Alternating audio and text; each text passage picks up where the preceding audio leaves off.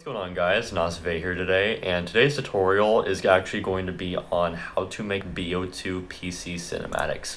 I honestly can't remember the last time I made a tutorial, and I thought I should make one just to show you guys this, but today's tutorial is going to be on how to make BO2 PC cinematics on the cracked version of BO2, which is called BO2 Redacted. Now, before you do anything, I would go to this website right here. I am not the founder of this website. Two people named Luckyy and Mopem are. They made this awesome BO2 console for PC cinematics on the cracked version of BO2, so this will not work on the Steam version. If you want the Steam version BO2 console, just go to like Rico or someone else in the editing community that has a BO2 console that works for the Steam version, because this version does not work for Steam. It only works for the cracked version of BO2.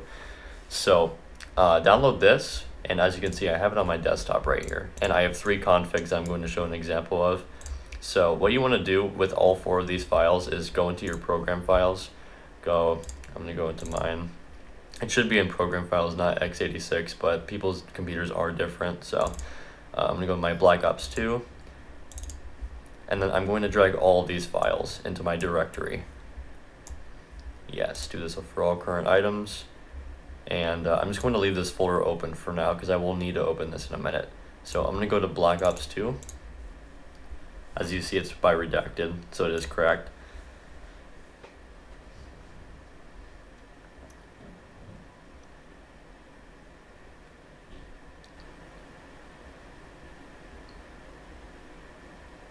Okay. Click online, let it connect for a minute.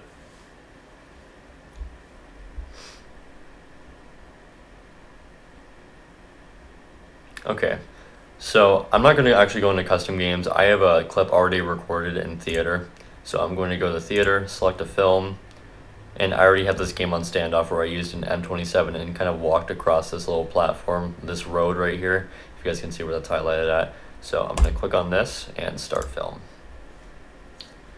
But if you guys are wondering how to what game to create in custom games, just do time unlimited and score unlimited and just run around and end the game. So load this film in real quick. It'll take a minute.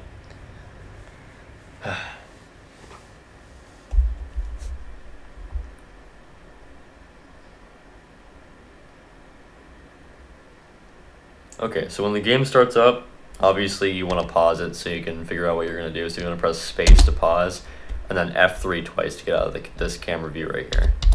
F3 twice, and then I'm going to move real quick, and then press F2 to toggle the HUD so you can't see the names of anybody.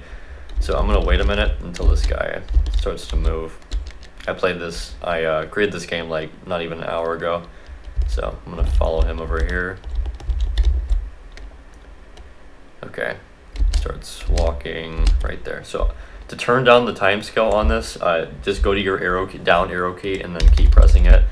It only goes to 2 for me. I don't really know how to change that because I'm kind of new to this. So what you want to do is press escape and then go back to your redacted BO2 console and open it as administrator. I don't think you have to do this, but I just do it anyway just because.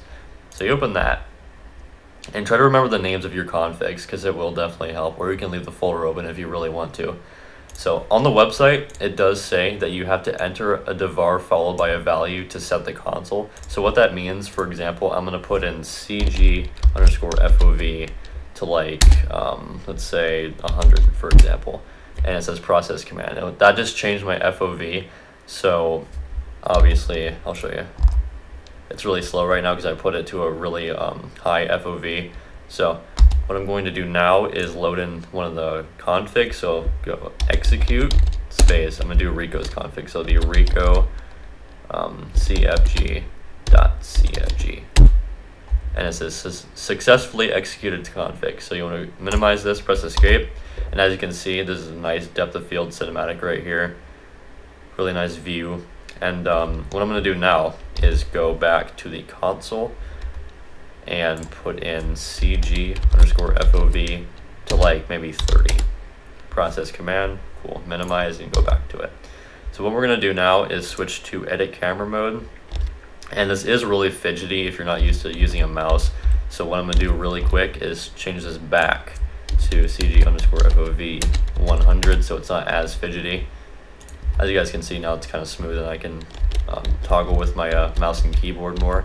So what I'm gonna do is I'm gonna make a simple cinematic. Just put a camera marker right here, play it for a little bit, speed up this a little bit. And then he stops right there. I'm gonna put a little camera marker right in front of his face. It's like right about there. Let's see what that does. So what you want to do now is go into dolly cam and go back by pressing the left arrow key on your keyboard and fast forward it until you get to that point. Okay, until you get to that point where you're about to start it, what you do is press F4 to toggle the controls and press escape again. Go back to the console and then type in CG_FOV and let's say 30. Press this command. Okay. So whenever your markers get detected by the timeline, it will start playing through, and I'll show you what this looks like right now. So I press space, and as you can see, it's a really, really nice config. So that was really close. So what I'm going to do is I'm going to back that up a little bit, toggle the controls, and then go up again, and then go down again, toggle the controls, and then press escape. Go back to the console, and I'm gonna do like CG_FOV, let's say 50, just like bring it out a little bit. Minimize, go press escape to go back to the game, and then press space. And as you can see, that looks so much better. So if you want to record these cinematics, I would recommend either using Fraps, or I'm actually using my Elgato software right now, as you can see, to record this tutorial. So I'm gonna minimize this again. And that's basically it so far. And if you want to load in other configs, I'll actually try to load in other configs real quick. I'm going to press F4, go back to my time marker. So what I'm going to do now is press escape, go back to the console, and I'm going to enter a dvar again just in case. So I'm going to do CG_FOV 100 again, press this command, and then I'm going to do execute. If you guys remember that clean config in my folder, do clean.cfg, successfully executed config, and this is what it looks like now. So what I'm going to do now is, before that time marker gets detected by the timeline, press escape, CG_FOV, and let's do 40 just for fun. So minimize, escape, and then toggle F4 to take that away, press space, and that's what it should look like.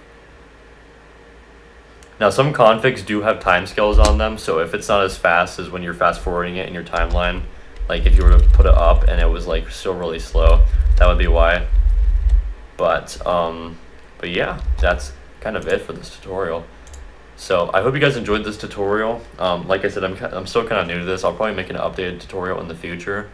But I hope you guys enjoyed this tutorial. Make sure to leave a like, and I'll probably leave a download link to those configs in the description, along with the website to download this BO2 console by Lucky. So I hope you guys enjoyed, and I'll see you guys later.